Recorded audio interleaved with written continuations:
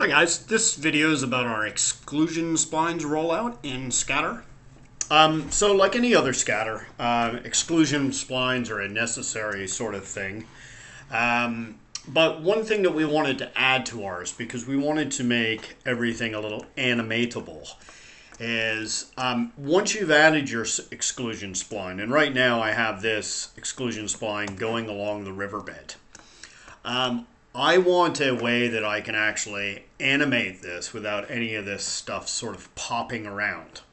So if I was to say select these, and let me just go up to about keyframe 15 and slowly move these out here, and then let's turn off my keyframes. I'm going to jump back to 0.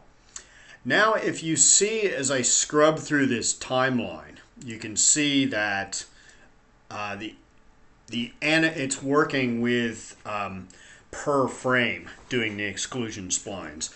But also what you don't get in here is you don't get popping of geometry. Your trees do not change depending on,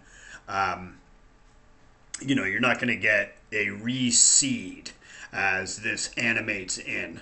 So, which is useful if you need to cull out part of a forest or get rid of something and you don't want all your geometry popping around. So that is about it. There's not a lot to say about exclusion splines. Simply when you go in, throw them on, you need to just enable them, and you can add as many exclusion splines to the list as you want. Thanks a lot, guys. See you.